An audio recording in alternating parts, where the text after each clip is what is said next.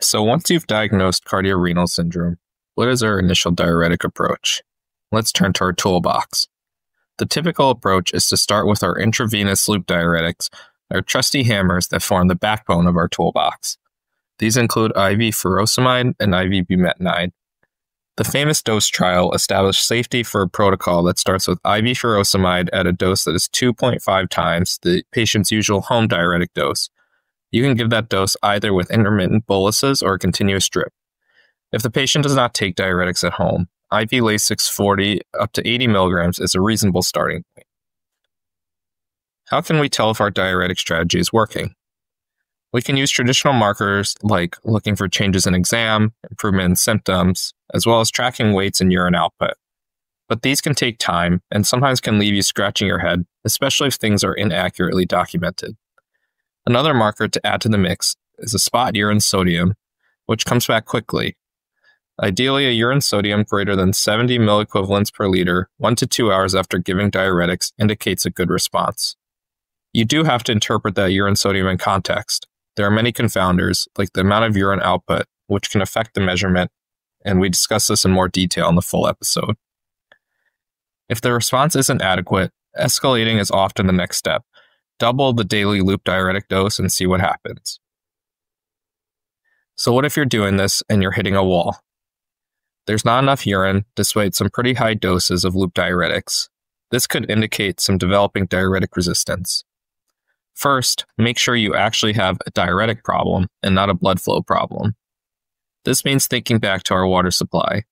For example, does the patient have a sicker heart than we thought and not enough output coming from there? Or maybe they have a sick liver or their blood pressure is a little bit softer than we remember. Sometimes it can also be helpful to examine the urine again in case a different intrinsic kidney problem has emerged. Once you feel confident there is adequate flow and water supply, then we can go back to our toolbox and add on some next steps.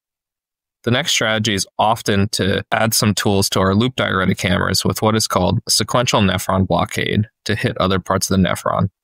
The first of these additional tools are our thiazides, the drills that work in the distal tubule. These include metolazone or chlorothiazide.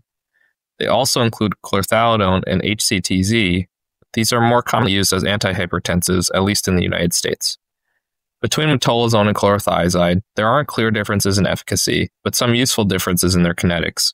Metolazone notably lasts quite a bit longer, while chlorothiazide is IV, so it's faster acting.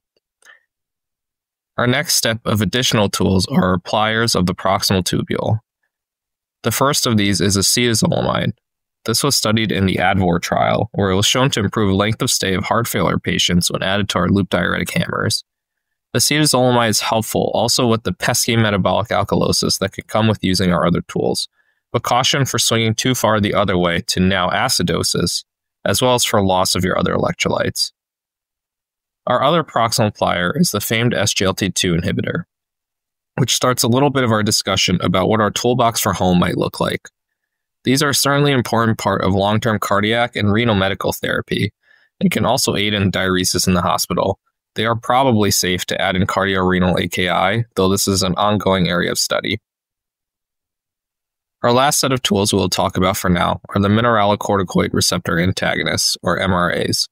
These are also an important part of our home toolkit, but can be helpful to add on in the hospital, especially to help with low potassium issues that come with all of our other tools. Spironolactone is probably the most common and familiar, as well as the cheapest of them, but has the most anti-androgen effects. Some other ones you may hear of in this family of tools are eplerenone and most newly finerenone, which is a more specific non-steroidal MRA.